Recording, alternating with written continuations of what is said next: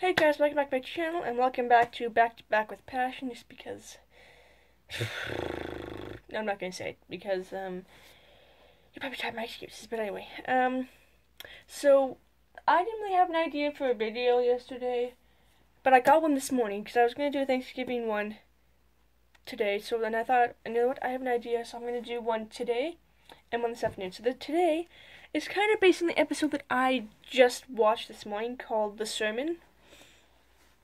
In that episode, John Boy points out that we all believe in the same faith. We all follow the same faith, but there are different ways that we express it and perceive it. He explains that to Grandpa. Grandpa told him that God is everywhere and in everything, and if we embrace that, then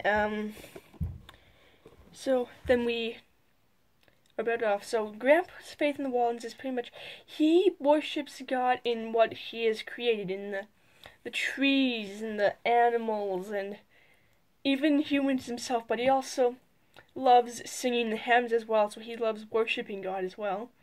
Whereas Grandma, she's the most faith-based of them all. She wants her grandchildren to be very involved in the church, which is kind of why she's happy when John Boy is supposed to give the sermon. And she makes sure that all of the grandchildren know that God is the only way to live. But she isn't opposed to the fire and brimstone method of scaring people into their faith. And then we come to Olivia. She is a very church-going person, so she believes that you find God in the church, but she isn't opposed to expressing her faith outside the church and sharing her beliefs outside the church, which she does that quite a bit.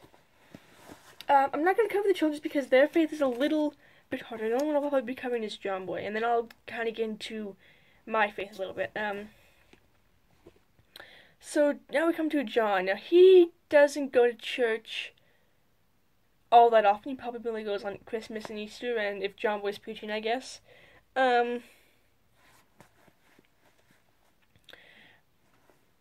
he still worships in his own way. He still believes in God, but not the type of God that Olivia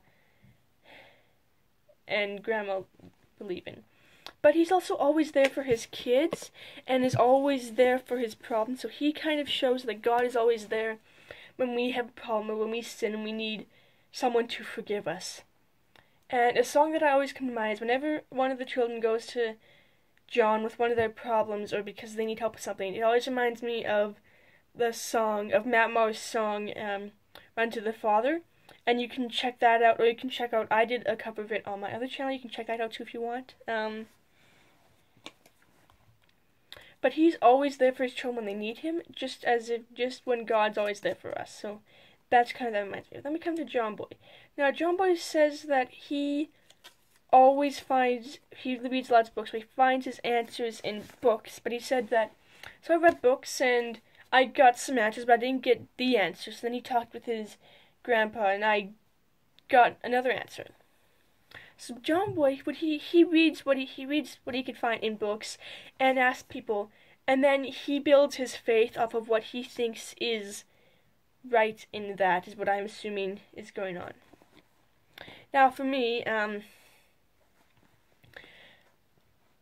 I believe what my parents believe, and I always have, but my faith is a little bit different than theirs because that's the best thing about having a relationship with God. You can make it your own. You don't have to have a relationship like your parents or someone else. You can have it your own. And one of the ways I love expressing my faith is just music, because I love music so much that when I listen to music, sometimes I just feel God there with me. And when I became a Christian, I was 7, so I understood what it meant, but I didn't really understand all that came with it. I didn't understand that you had to read your Bible every day and grow your relationship with God, so I just left it. Because I went to church every Sunday, and I read my Bible in Sunday school and in church, but other than that, I didn't really pick it up all that much. And then I did start reading my Bible, but so this is my old Bible. I have one upstairs, but this one in the back of it is a reading plan, and I started doing that, but the only problem was they want you to read 1 to 4 chapters a day, which is a lot. And lots of Bibles do have reading plans, so I read that for quite a bit, but then I just abandoned it because it wasn't working for me. So then I decided, you know what, I'm going to read through the New Testament. So I chose what I wanted to read, like my parents had been doing, and I did that.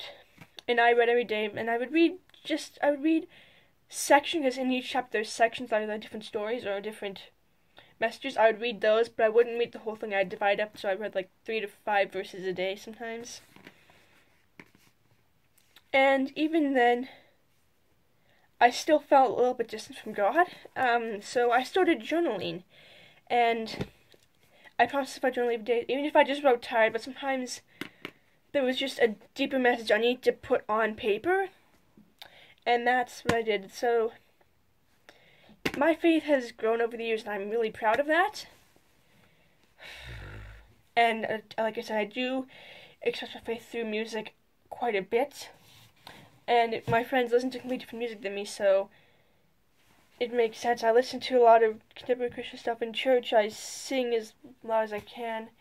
I try to get on the worship team, but that's getting a little harder, but who knows. So that's going to finish up with this video. Be sure to give this video a like, subscribe, hit the notification bell, and I'll see you this afternoon for a Thanksgiving special. Right, see you.